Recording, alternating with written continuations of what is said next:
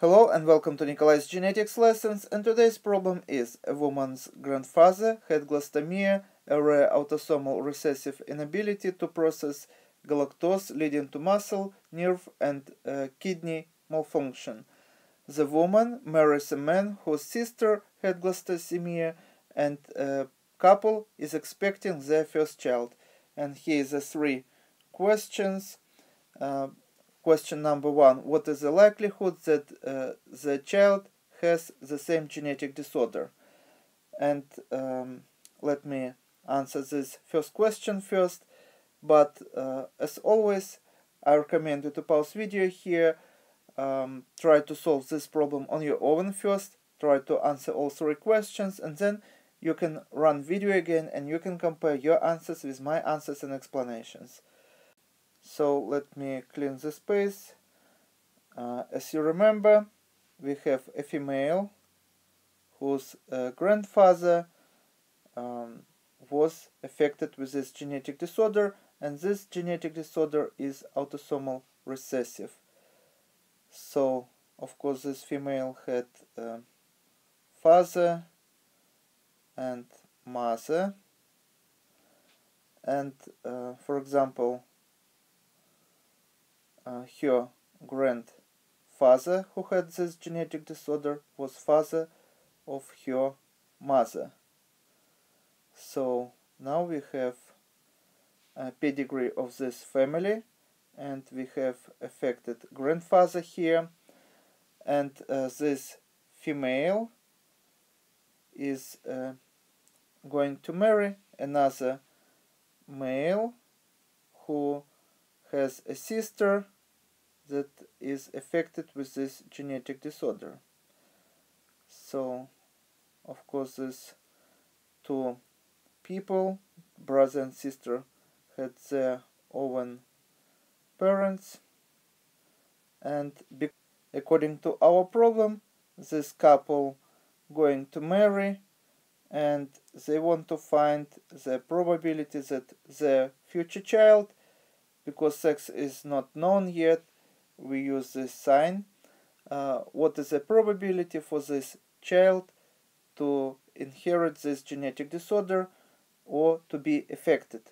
Not just inherit one allele, but this child have to inherit two alleles in order to be affected with this genetic disorder, because this is once again autosomal recessive genetic disorder.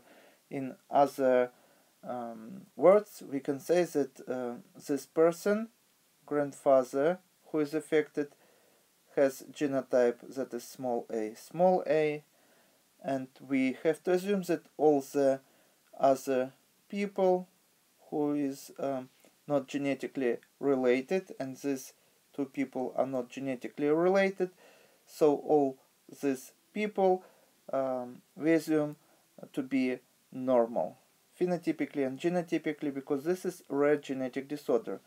So also we know that this female here also has this genetic disorder, so have to be small a. So as you see, her parents looks phenotypically normal, then they have to be heterozygous for this autosomal recessive genetic disorder. Now we have to find probability for this person to be heterozygous, and for this person also to be heterozygous. In order for the child to express this genetic disorder, these two people have to be heterozygous. Otherwise, they would be affected. We know that these two people are not affected. So, in order to find probability for this child to be affected, we have to assume that parents have to be carriers. So, we have to find probability for these two parents to be carriers in order to find probability for the child to be affected. So, what is the probability that this person here, this female, got a recessive allele from the father? And probability is 100%.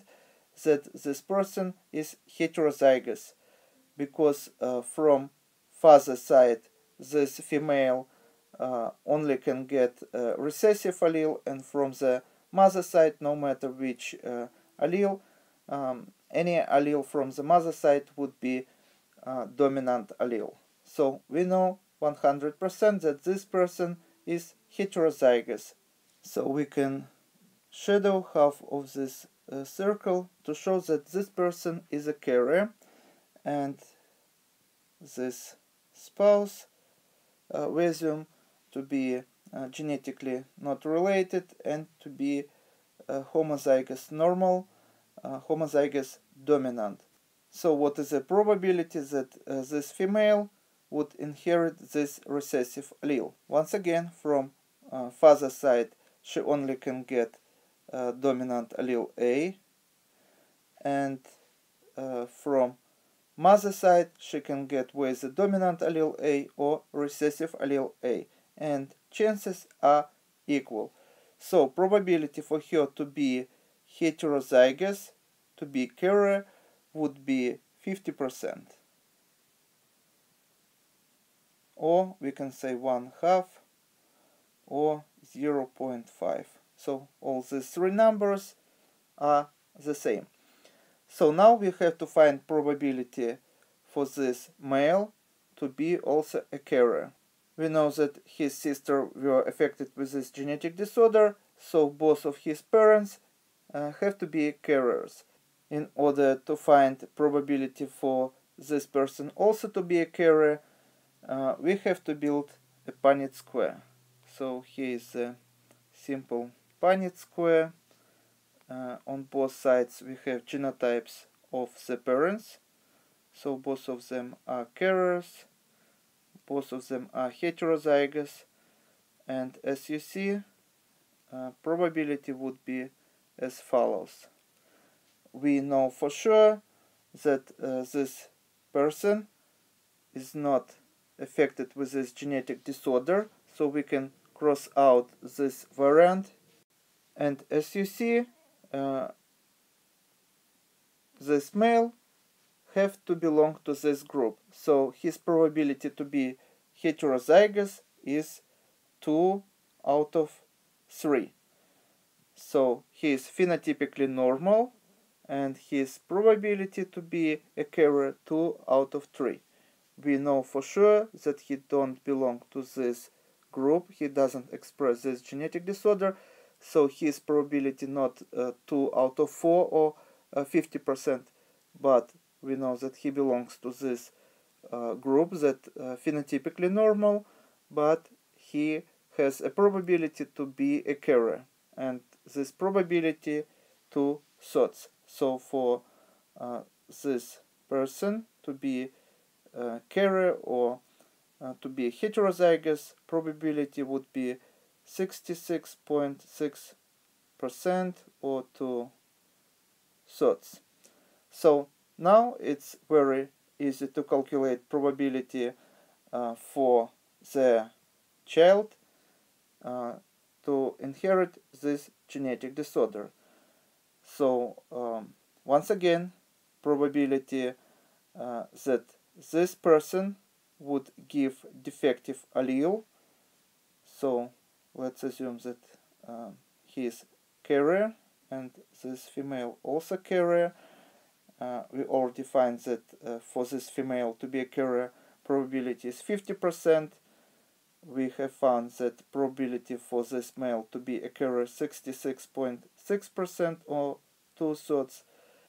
And if they are both heterozygous, each of them has the same equal chance to give whether defective allele to their child or normal allele to their child. So this female has 50% chances to give their child this defective allele, small a, so we have to multiply 50% by 50%. In other words, probability that this child would get defective allele from mother side would be, I don't have much space left here, so probability to get this genetic disorder from this defective allele from mother side would be 25%, so small a allele, and probability that this child would get this defective allele from father side also would be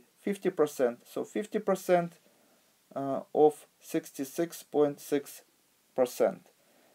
So this were probability to get this recessive allele from the mother side, and 33.3% is probability to get this recessive allele from the father side. So because this is two independent probabilities, so one probability to get this recessive allele from mother side, another is probability to get from this recessive allele from the father side. These two probabilities are independent, so we have to multiply them. Because these two probabilities are independent, and we are looking for these two probabilities to happen simultaneously in one place or in one child. So if we multiply these two numbers, we are going to get our answer, that is 0.08325, and this is going to be a probability for this child to inherit this genetic disorder. And let's check our answers. Once again, we have 8% here, and as you remember, our answers given as a fraction. So let's divide 1 by 0.08325, and our answer would be 12. We have, as you see, one of the answers, that is answer C, 1/12. So this is going to be our answer.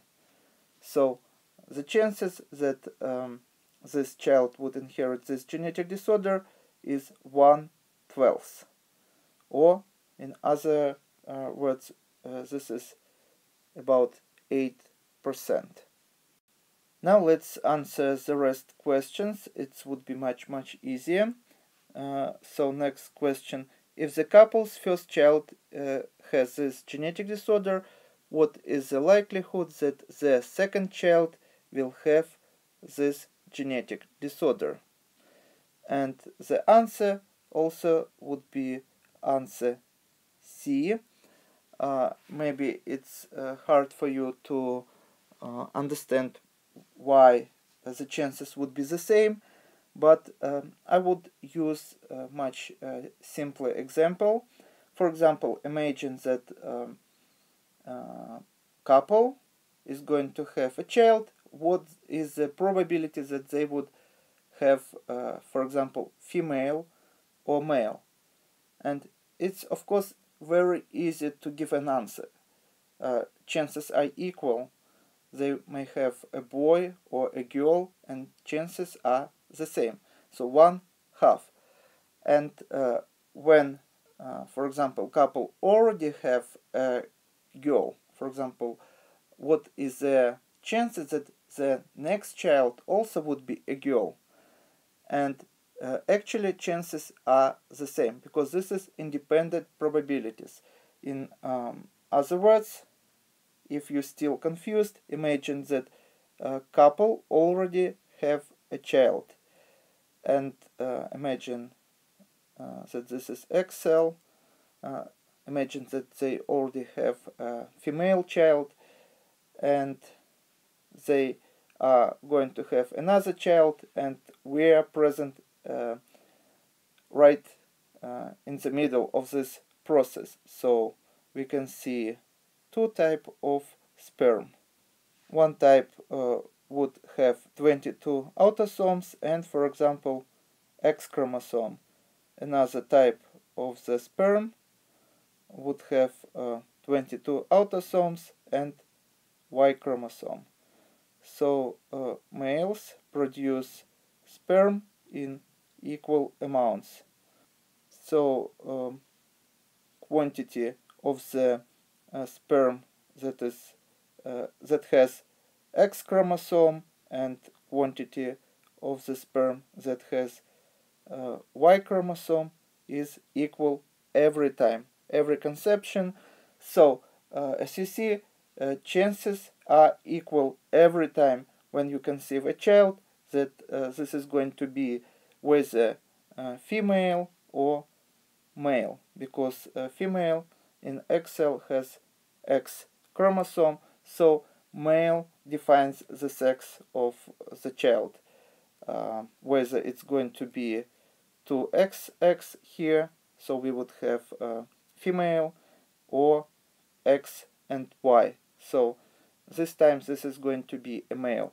So no matter how many children and what is the sex of the children that couple already have, every time they conceive a child, they would have equal chances that the next child would be with a boy or a girl. So we can use the same analogy here. If chances that this couple would have affected child is 1/12 or 8%, the probability that the next child also would be affected with this genetic disorder also would be 1/12 or 8% probability, because they already have affected child.